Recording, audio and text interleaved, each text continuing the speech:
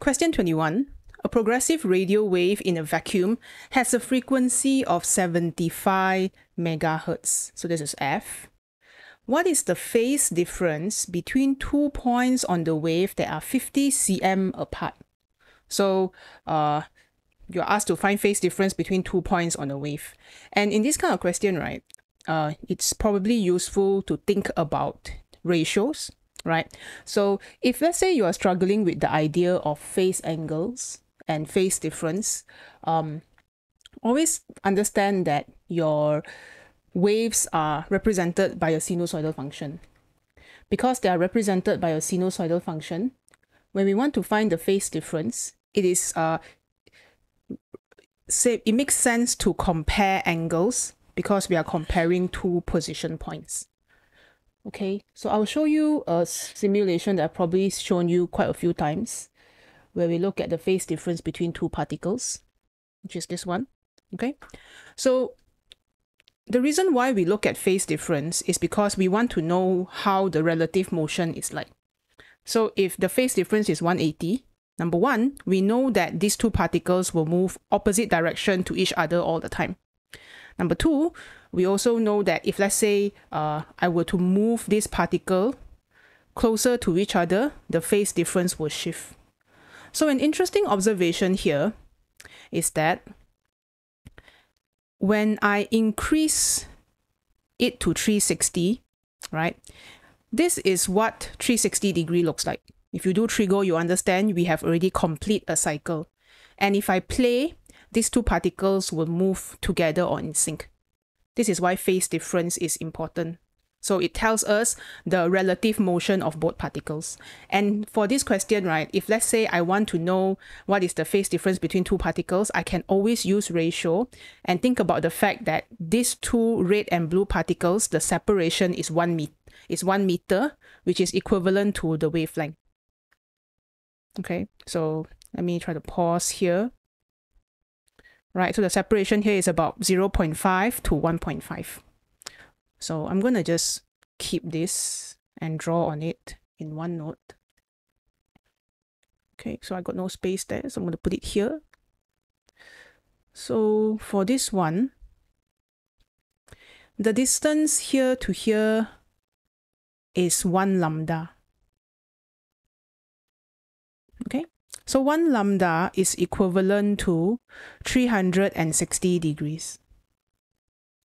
So in this question, it says that this separation, so now 50 cm is equivalent to, let's say, the angle theta degrees. So we are trying to find theta. But what is 1 lambda?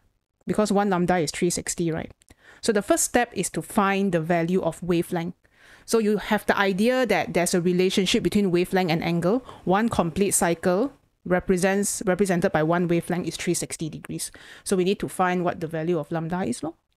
So I can use V is equal to F lambda to do this, right? Your speed here, you may be thinking, Miss, I don't have the speed of radio wave. You do. This is electromagnetic radiation. So because it's electromagnetic radiation or electromagnetic wave, the speed is 3 times 10 to the power of 8. Okay, you can find this in your table of constants. Then you can substitute by 75 megahertz. And you can find lambda. So from here, I can press my calculator to see that my lambda is... let me press my sidebar calculator. Lambda here is 4 meter. Okay, so lambda is 4 meter or 400 cm. So we can use ratio. So we can do something along the lines of, let me move this here a bit. Can do something along the lines of 50 over 400 will be equal to theta over 360. So you want to find 50 over 400, theta over 360. Yes, so you want to find theta now. So that would be 360 multiplied by 50 over 400. This will give you the angle of lambda over 8, 1 over 8. Or, wait, let me press my calculator. My brain is a bit stuck in somewhere else today. 45 degrees. Okay. So in a nutshell, when you do questions like this, think about wanting to relate distances to wavelength. One complete wavelength is equivalent to one cycle. Okay, so in this question, it may not be obvious in the beginning that you are supposed to find lambda. And the reason why you have to find lambda is because, number one, they give you distances. So when it's the distance between two points,